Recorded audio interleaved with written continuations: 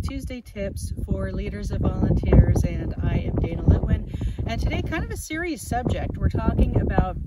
a total life cycle of volunteers as they come and go with your agency, and also a note on some things to consider at the end of a volunteer's life, when to do a memorial, how to do communications around that, and some administrative stuff that if you haven't had to deal with that situation, I hope you haven't, so I hope that you get prepared for something that you don't have to deal with. But this has been quite a year and a half in the pandemic times, and there's been a lot of life changes and a lot of loss of life, and that's a sad reality of our work as leaders of volunteers. So from my experiences with this topic as an administrator, it's important to understand that there might be some automated communications. If you're using a volunteer management software system or a marketing CRM or an automatic email program or Hootsuite or something like that, if someone passes away and they're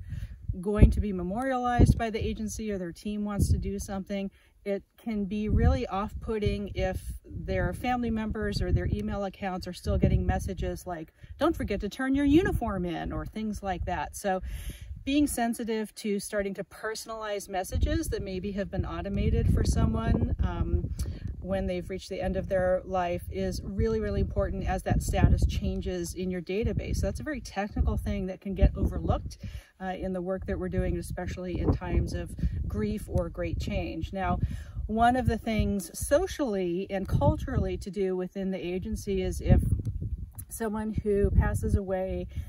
depending on the role and the position with the agency, how long they've been with you, there may very well be an ask by their team members, by their peers, by even other departments that work closely with that person to have some sort of service or memorial or celebration of life. And again,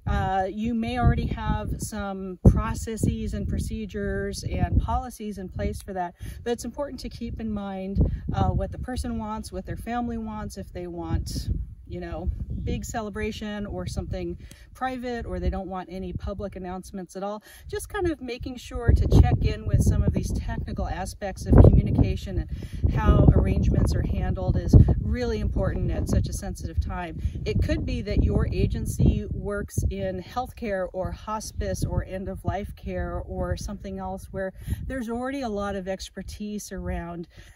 death rituals and end of life and grief counseling and things like that. Then maybe you've got some expertise to offer other agencies. So I also encourage, if it's not in your mission to deal with things like this on a regular basis, who else in your community are you already partners with, or that you can partner with to kind of cross-pollinate or get some outreach and some grief counseling if that seems necessary if you lose a member of your team.